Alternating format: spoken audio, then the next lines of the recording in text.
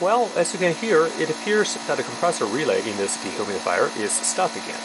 I know the relay is stuck because when the fan is off, the compressor should be off as well, but right now you can hear the compressor is still on. Last time when this happened was a few months ago, and I knocked down the case a few times.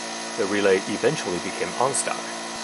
Of course I can do the same thing here again, but I think I'm going to swap in a new relay, and we can permanently fix the problem. And by the way, this problem is fairly common in these high inrush current switching applications, especially for dehumidifiers, as it cycles on and off all the time. And I have had this Frigidaire Dehumidifier for about 11 years now, so I'm not surprised that the relay had failed.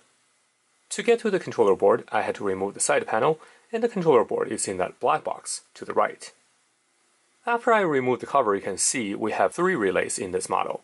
The big black one is the one that needs to be replaced. It's a single pole, normally open relay, and is rated for 20 amps, and the coil voltage is 12 volts. Here, I took another picture of the controller board. The general layout is pretty neat, and you can see that the board is actually made for multiple models, and a lot of the components are not populated for this model. Towards the top, you can see there's a 3-terminal regulator, and it's not bolted down. For stationary applications, like in a dehumidifier, it probably doesn't matter that much, but it is still not ideal. And in this picture, you can see the reverse side of the PCB, and I circled the relay footprint. I don't have an exact model of the replacement relay, but I do have one that is spec'd the same, and is from Tyco Electronics, so it should be a drop-in replacement.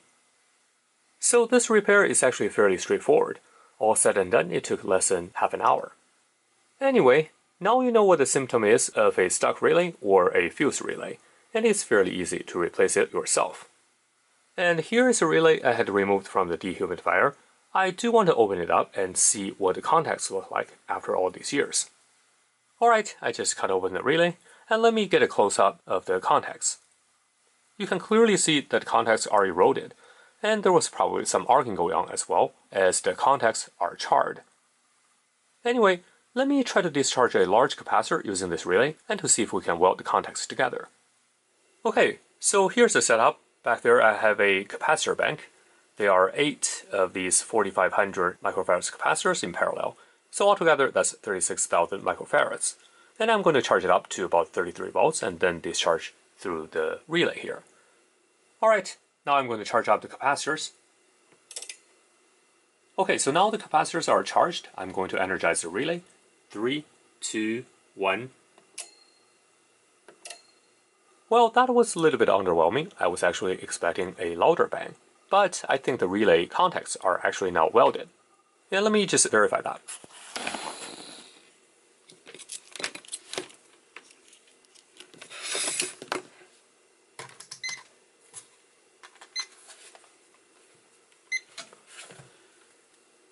So now let's do a continuity test.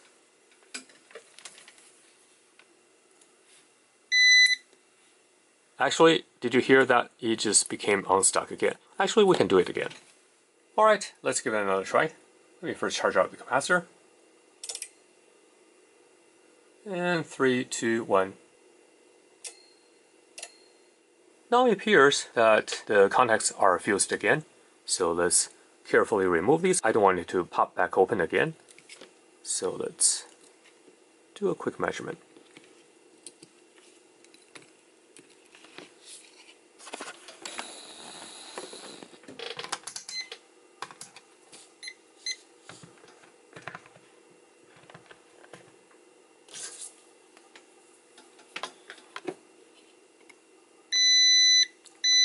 As you can hear, now these contacts are welded. And here's a close-up of what these failed relay contacts look like.